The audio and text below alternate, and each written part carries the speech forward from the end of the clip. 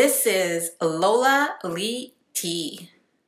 Hey everyone, rapper Azealia Banks had a few things to say regarding Cardi B and Nicki Minaj.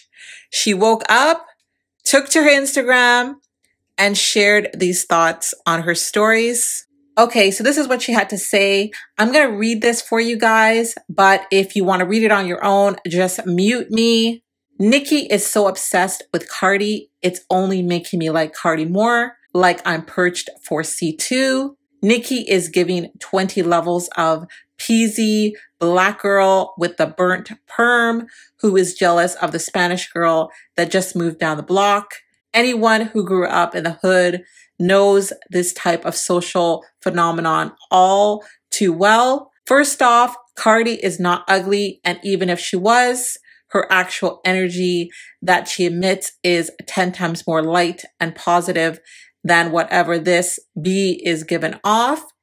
It's giving me sis needs a Dr. Sebi cleanse, all them mucus forming foods. I can't believe anyone still eats Crisco in 2022. Not the Crisco.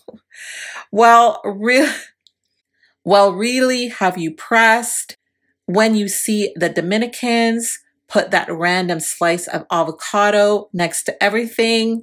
That's what it's giving. Nutrient. Ain't you Trini, sis? Where are your chickpea doubles?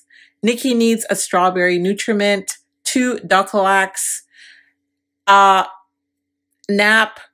The energy is giving constipation, regret, low self-esteem, hood food, grease, drop top chicken box. Like high key, these white girls stick the together, okay? They're trying to make sure they stay rich and dominate, make the space prime for their daughters.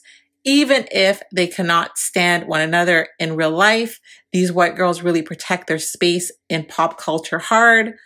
A smart Nicki would have done Cardi, Doja, Megan collabs, smiled in their faces, while Safari worked on her album in the background, then came through and dominated without showing the world how desperately you've relied on tokenism and sabotaging other Black female rappers behind the scenes. Like it was an easy plan, but no. We want to feed the baby chicken bones, defend white girls in blackface, and give blah, blah, blah. Oy vey. Whew. Well, that was a lot.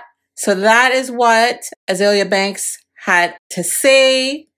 She woke up and she was feeling away. So what are your thoughts? Are you team Azealia Banks or are you team Nicki? Let me know your thoughts. And thank you so very much for watching. Don't forget to like, share, and subscribe. Follow me on Instagram and Twitter. I love you guys. Bye.